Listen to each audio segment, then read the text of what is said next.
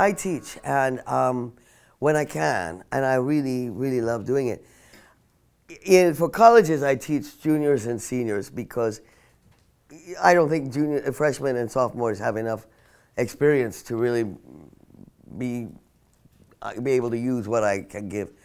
But I also teach, like today, I finished a class for people who are out in the field working. I mean, they're not in school anymore. They're trying up to almost my age, some of them.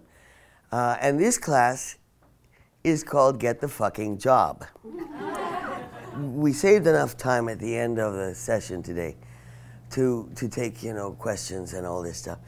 And over from the young women, from actresses, I hear, how do you avoid being typecast?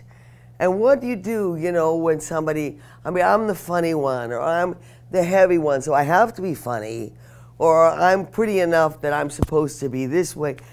And I say to them, you will be typecast. Don't help them. Don't assume you have to be who they classify you as. That's, you know, you're the one person who can say, I can also do this, or this is another quality I have. I do not understand, and I find it very frustrating, and this is far more than acting, I think, than my business, why we accept the classification someone else imposes on us.